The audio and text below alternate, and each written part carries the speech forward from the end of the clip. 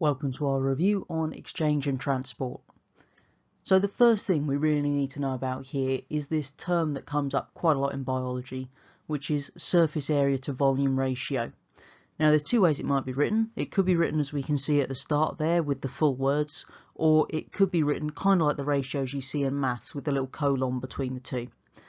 Now what we're actually referring to when we talk about the surface area to volume ratio is the surface area per unit volume of an object.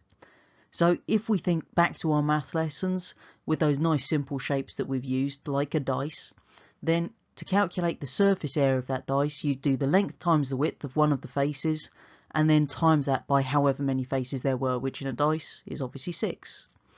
If you wanted to work out the volume of that same dice, it's the length times the width times the depth. So just make sure you do know how to do that, because they could very well give you little cubes and ask you to work out surface area to volume ratio.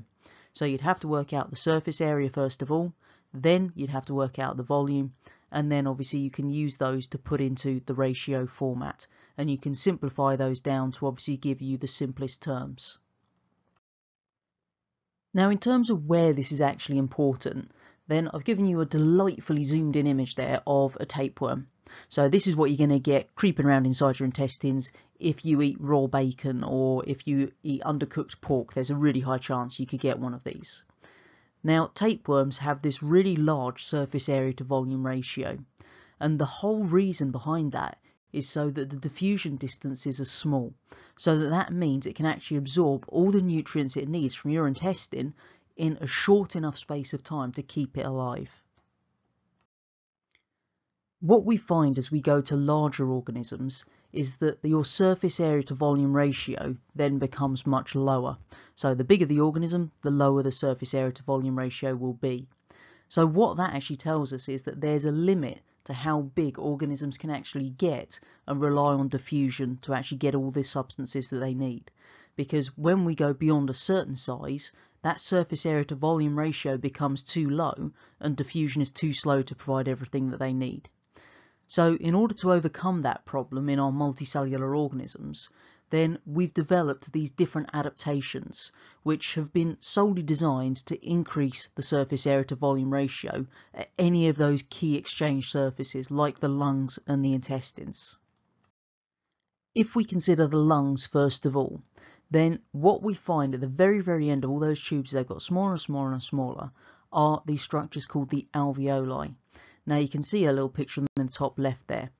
And what we have as the whole purpose behind those alveoli being present in our lungs is something that's going to increase the surface area. So that means we've got this huge surface area for which gases can then be exchanged between the blood and the lungs. The second example we're going to look at is inside the intestine. Now what we find there is that we've got all these folds within the small intestine which are called villi. Now the whole purpose behind those once more is to increase the surface area, and to actually make that an even greater surface area on top of those villi are even further folds called microvilli, which make it an absolutely massive surface area. So once we actually have these substances diffused into the body, then they need to actually be transported to the different regions that actually need them. Now if we think about animals, then we've got the circulatory system which does this for us, so the heart and the blood vessels with the blood there.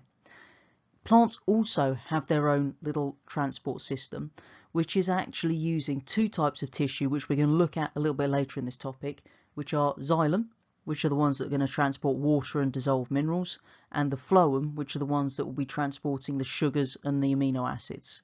So throughout the plant you've got those two types of tubes that transport all of the bits the plant needs to all the different regions.